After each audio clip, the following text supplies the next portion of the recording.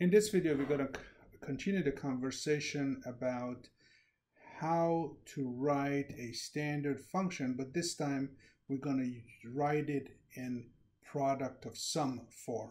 And as we did before, we're going to use the simplest example we can come up with, where it's got enough detail so we can use it to introduce the various definitions and the concepts we need for this process. So our focus is to figure out how to write standard product of sum function. So let's say we are being asked to write a function. We are being asked to write a function that is true when more than one input variable,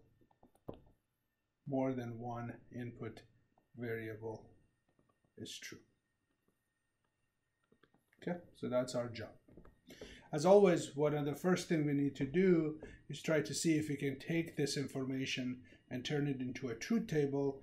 And before we do that, we want to make sure that we are doing the system diagram.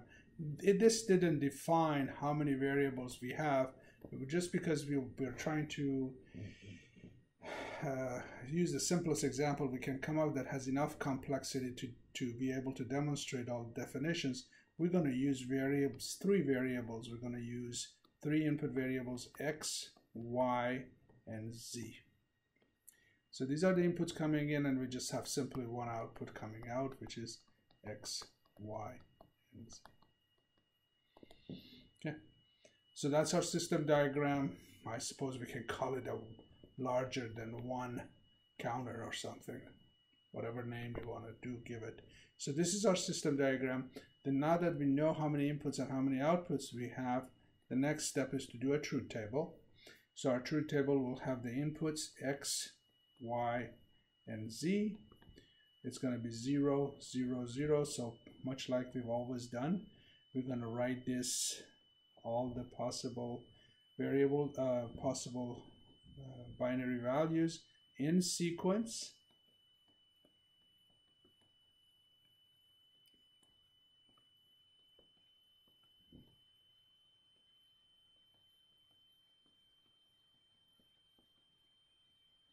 There we go.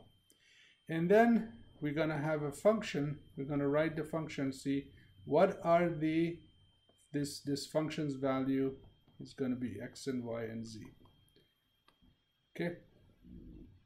Since it says it has to be true when we have more than one input, more than one value of input. So like if we have 2 1s in the input or 3 1s in the input, then we should be a 1. So if you look at this one, which says that, okay, there's no input, there's no 1 in our input, so we call that 0. There's only 1, that's still 0. There's only 1, 0. Now we have 2 1s, so the function is going to be a 1, 0, 1, 1, and 1. Great. So we have our functions figured out now. Now the next question is, what is this, how do we go forward to write the product of sum? Before we get there, we need to define something else. And that something else is what we call a standard form or a standard sum term. As you can see, sum is used as to talk about ORs. So this sum term basically says, and it's a reverse of what we did with sum of products. In this case, what we want to do is we want to figure out what is the term that is 0 when you're on this row. And so, for example, if I write this as x or y or z, notice what's happening here. If I write it this way, you will see that the only row in the table where this is 0 is 0 when x is 0, y is 0, z is 0. If z is 1, this is no longer 0. For every other row except this row, this term is 0. That's why a lot of the time they refer to this also as max term. So now the question is, what terms makes 0, 0, 1 0? So if I write a max term, we're going to use the new term we learned, max term x or y or z naught, then that will ensure that when this row is true, when x is 0, y is 0, and z is 1, this is 0. Now let's go ahead and do this. So notice what is happening. Every time I have a 0, this variable is uncomplemented. Every time I have a 1, it's complemented. So let's go ahead and follow that with the 2. The term corresponding to the third row in this case would be x or y naught or z. And we can kind of follow this process and write the rest of them, and you can test to make sure that that's still true, where this term is only 0 for this row and it's 1 everywhere else.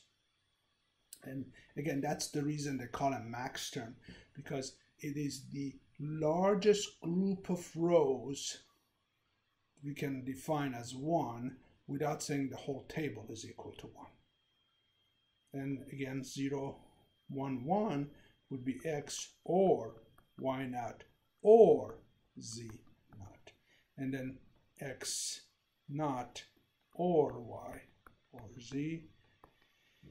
And then the next one will be a 1, 0, 1, 0 would be x naught or y or z naught. 1, 1, 0 will be x naught or y naught or z. And then last one is x naught or y naught or z. And much like we've done before, we can use a shorthand to refer to each one of these max terms. We literally call this max term M. Notice it's capital letter because it's max. In the other case, we had min terms. We wrote it with small m. So capital M0, M1 for third row, M2, M3, M4, and M5, M6, and M7. So we have the max term designators here, and now we're going to try to write the functions. What we're going to do in this case, as opposed to the previous method we had, in this particular case, we're going to focus and only write these variables that force that particular row to be 0. So when I'm trying to write the function x, y, and z using product of sums, this is the standard form of products of sum. What I'm going to do is I'm going to use a red color so it's a little easier to show it. I'm just going to write this row because it's 0. Then I'm going to write this 0. Then I'm going to write this 0. And then this 0. Okay? So if I go ahead and write these, you will see that this function would be x or y or z.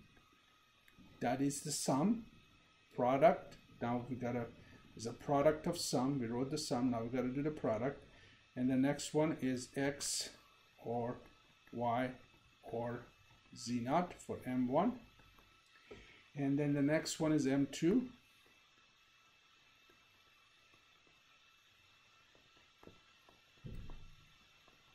The next one is M4.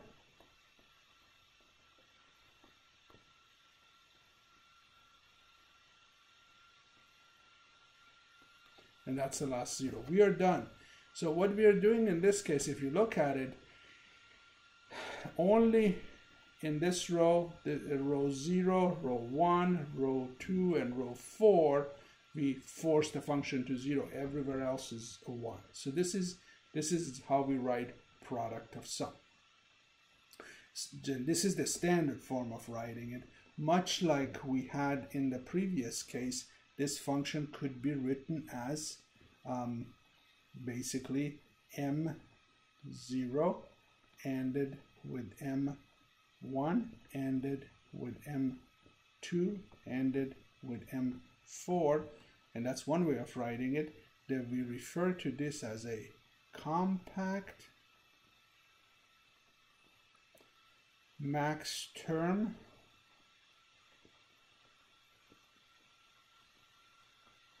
product, or we don't even have to say product of term, because once we say max term, is known that this is a product of 4. Okay. Now, much like we had before, in the other case was sum of products, so we started with the sum. In this case, is a product, is a sum of, a product of sum. So we use the pi, which is a products signal, and then max term 0, 1, 2, and 4, and that is referred to as the explicit compact max term form. Okay, so just add a word explicit to it. And then much like we had in the, you see a lot of parallel between this and there. Since we use a product, we know we really don't need to put the capital M in there. So this is the one that we use most commonly.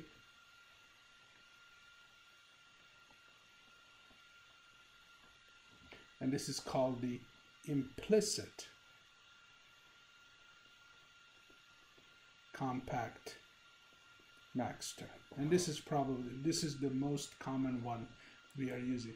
Now, if you think about this for a while, you'll notice that there is a relationship here where we can literally this product of sum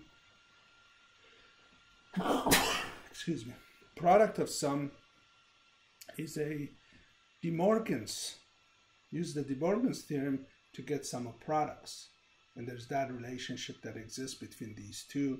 And the other one, and this is something for you to explore, that if my functions can be written, if a function can be written as product of 0, 1 max term and 4 max term, that is equal, because these are 0, 1, 2, and 4 are talking about the rows that are 0. This function can be also written as sum of all the numbers that are missing here from 0 to 7. So 0, 1, 2 is here, 3 is not here, 4 is here, 5, 6, and 7 are there. So my claim is these are equal. It's a good exercise for you to verify that these are indeed equal. By the way, if not, all I have to do to find if not is for the product, write the 3, 5, 6, and 7, and for sum would be 0, 1, 2, and 4. So there are some relationships here you want to explore over yourself and make sure you understand them well. Okay, so that brings us to the end of examples for, in this particular case would be product of sum, and the fact that we have standard form, we have the compact form, we have the explicit max term form, and we have the implicit max term form. The key here is, unlike the sum of products, most of us are used to write sum of product. It comes naturally because you're looking at ones, and if the variable is 0, it's a not, and all that. But in this particular case, for the product of sum case, you are looking, whenever the variable's value is 0, it's uncomplemented. When it's 1, it's complemented. And when you go to write the function, you look for zeros, not ones. Okay, So that brings us to the end of this particular video.